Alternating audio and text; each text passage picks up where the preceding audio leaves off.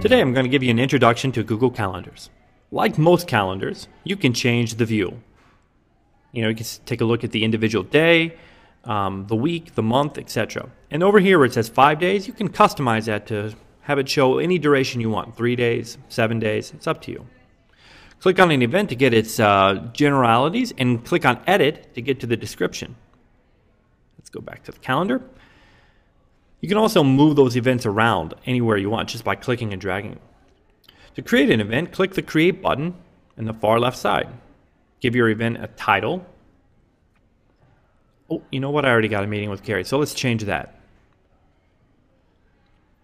You can pick the date, the time. You can even make it so it's a Google Hangout. Share it with people. It's very, very, very, very handy. And then you can pick whatever calendar you want to go to. And then when you're done, just click Save. To do a quick add, which is another nice feature. Oh, there's my meeting with Andy. And I'm going to right click on this. I'm just going to delete it. There you go. To add something very quickly, just click on the little arrow, the little triangle there. And then you can just type in, here you go, dinner tomorrow with Jennifer at 7 p.m. And if you scroll down, there it is. Right click and delete that as well. Over here on the left side, you can hide your different calendars. So it'll let you really focus on what you want to see. You can also create a calendar. Clicking on that little triangle, create new calendar, will take you to this page.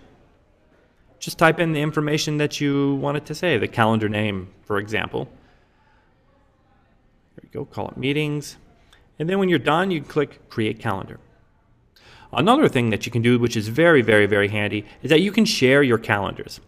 So if I go over there on the meetings and I click the little triangle, I can change the color of it, so how it shows up. But also, I want to share this calendar. So when you share a calendar, you get two choices. You can make it visible for everybody at DAA to see. That doesn't mean it shows up for them. They have to go and search it. And when they search it, they can find it and access it. Or you can make it public to where anybody can see. Really simple, very handy. When you're done with that, click Save. And that pretty much brings us up to the end there. So I hope you learned a little bit about Google Calendars. I hope you found it helpful.